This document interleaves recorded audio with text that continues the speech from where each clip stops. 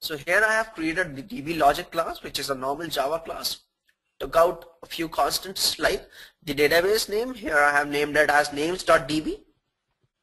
The versioning, since this is my very first version of the database, I have versioned it at 1. Then the table name. What is the table name of the database? I have said it is tb_names. As I told you, I have to have a SQLite open helper. So I have created an inner class here, which is the SQLite open helper class, and this extends the SQLite open helper. So whenever I'll be extending the SQLite open helper, what I'll be getting is, I'll be getting an on create and I'll be getting an on upgrade. So in the on create, what I'm doing is I'm executing a SQL query here, which says create table with the table name, and the table name is names.db. All right, tb_name, sorry. Then I'm doing it an identifier. I'm giving it an ID, which is of the type integer, and this is the primary key here. And this primary key will be auto incrementing. That is, as many the number of items, it will keep on incrementing itself. Then I'm doing a name field here, which is text, and it should not be null. Similarly, numbers, and it should not be null.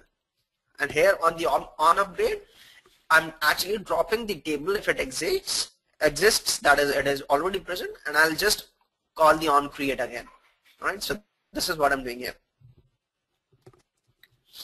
Then what I have done is I've created various methods here.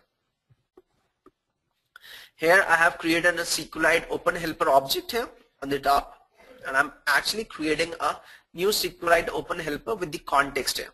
So the context SQL is the context that I'm using here,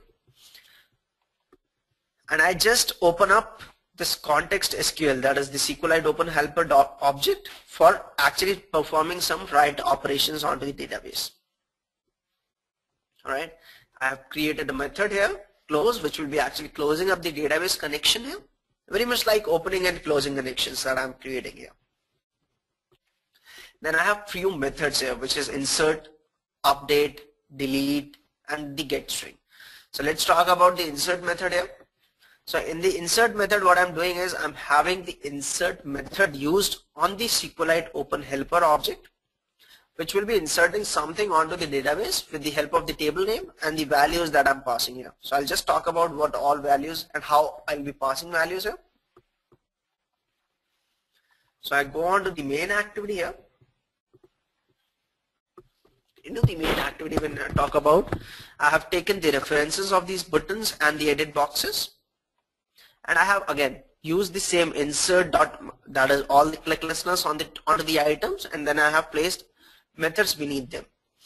Alright, so I'll just run this up once, and then I'll be actually using it up in my application, so that you can have some understanding as to what is being done here.